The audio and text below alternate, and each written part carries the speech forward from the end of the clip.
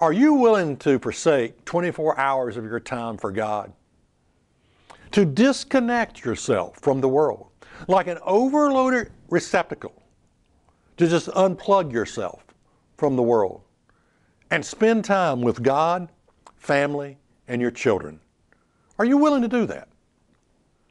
Isaiah 58 and verse 13, incredible verse about keeping the Sabbath, says this: if you turn away your foot from the Sabbath, from doing your pleasure on my holy day, and call the Sabbath a delight, the holy of the Lord honorable, and shall honor him, not doing your own ways, nor finding your own pleasure, nor speaking your own words, then shall you delight yourself in the Lord, and I will cause thee to ride upon the high places of the earth, and feed thee with the heritage of Jacob thy father, for the mouth of the Lord has spoken it.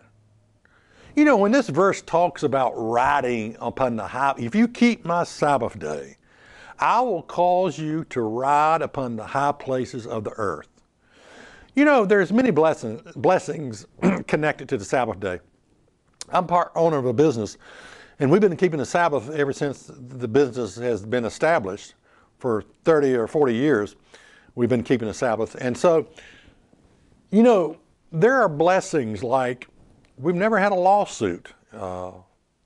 We've never had any major accidents. Well, we had cuts and bruises, but, you know, to do this type of work, construction work, and can be very dangerous work, scaffolding, working up high, power tools and heavy equipment, and to never really have an accident, a serious accident. There's blessings connected to the Sabbath day that you're probably totally unaware of. In a way, it makes your life work. And just because you take off a period of time for God,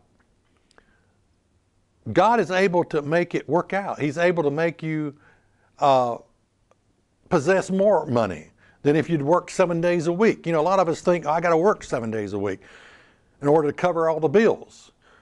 Well, I've been able to keep the Sabbath for 30 years and have more money by taking a day off than I would if I worked. You couldn't pay me with my conviction to go out there and work on the Sabbath day, because I know what would happen.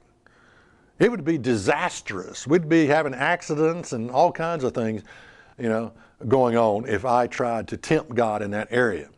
So I don't take any chances, but we shut our business down on the Sabbath day, and our workers don't work for us, and we don't do anything. It's a day free from responsibility. What does that sound like to you? A day free of any responsibility. You want to lower your blood pressure? You want to live healthier? Keep the Sabbath day. So this verse tells us, look, I'll cause you to ride upon the high places of the earth if you keep my Sabbath day. So what am I saying? I'm saying, how do we love God? This is how you love God. Jesus said, if you love me, keep my commandments. All 10 of them. This is how we love God. Don't be a 90% Christian, okay? Because there's plenty of them out there, I can guarantee you that. Don't be a 90% Christian. Give God, go all in for it. Go wholeheartedly all in. Give God your very best and ride upon the high places of the earth. And maybe one day you'll catch up with me. I'm David Freeman with Is That Really in the Bible?